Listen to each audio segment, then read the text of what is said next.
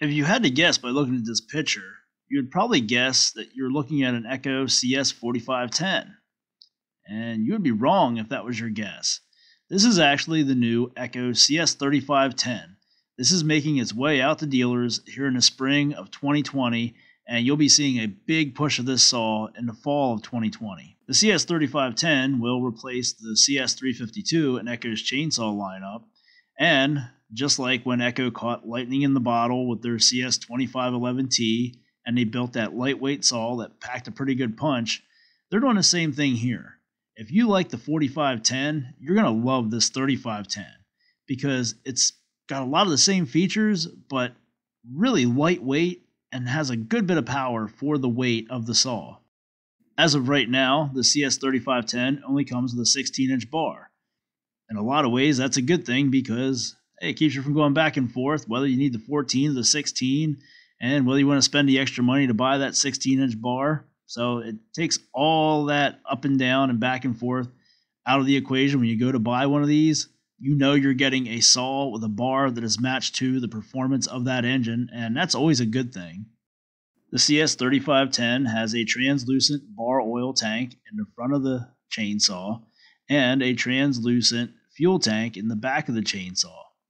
You can see here by looking at the starter housing on the CS-3510 that it is very similar to the one on the CS-4510, and it uses the air injection method of cleaning out the large pieces of dirt and debris before pushing the air into the air filter chamber.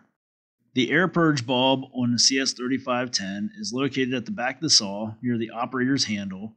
Directly above it is the choke lever. When pulled out, it sets the saw to high idle and will be released as soon as the operator squeezes the throttle. To shut off the saw, you can see here on the left they replaced the old style metal toggle switch with the newer style spring-loaded switch. So when the saw is running, to shut it off, you simply press down on the black button and it kills the ignition. Then automatically returns to the run position. This eliminates any possibility of pulling the rope, trying to start the saw while the ignition switch is in the off position. You can see here that the CS-3510 has a new style air filter, and on either side of the air filter, you will find the metal locking tabs that hold down the top cover onto the chainsaw. That's right, these are metal and not plastic like you will find on most saws out there. Here you can see that Echo did a pretty good job of building a wall between the cylinder and the carburetor and air cleaner area. What this does is helps eliminate more dirt and debris from getting back in here to your air filter or being ingested by the engine and shortening the life of the chainsaw. Here is a part that all you DIY guys are going to love. If you've ever tried to change the fuel lines on a chainsaw, you know that can be a real pain in the butt, especially when you're trying to fish that fuel line down through a hole in the plastic tank and you're not sure if it's going to seal up or stay sealed up. Well, if you see where these fuel lines go away from the carburetor, down here behind the handle, down right there, that is a grommet.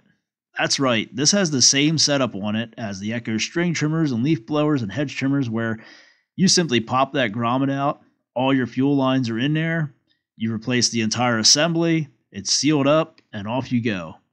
The CS-3510 uses dual bar nuts to secure the bar and the clutch cover assembly, and it has a side chain tensioning mechanism built into the clutch cover.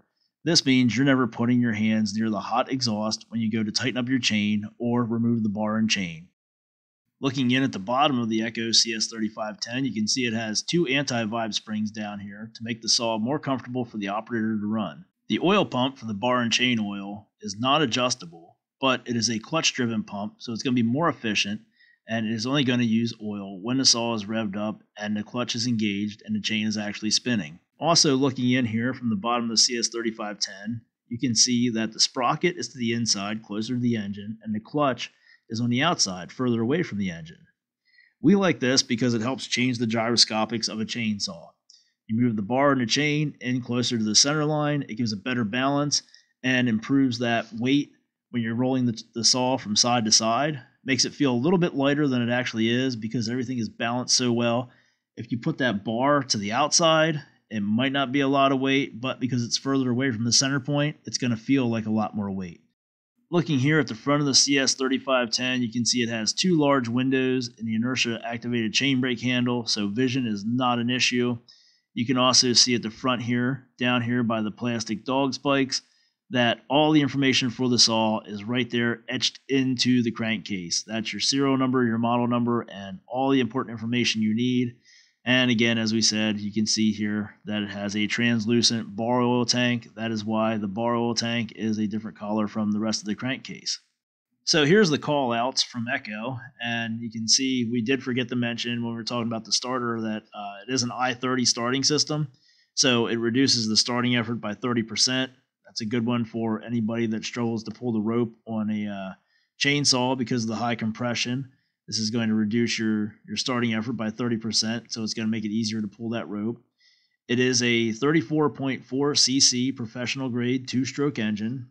And just a few more things here to note. The bar oil tank capacity is 7.8 fluid ounces. The fuel tank capacity, 9.5 ounces. And Echo says that this saw without the bar and chain weighs 8.2 pounds. If you're wondering about the sprocket, it is a spur sprocket. It is not a rim sprocket, so you can't change that around. This saw comes with a 5-year consumer warranty and a 1-year commercial warranty. So that was a quick look at the brand new Echo CS-3510. As we said, as the year goes on, you'll be hearing more about this saw, especially when fall rolls around. But they are available now.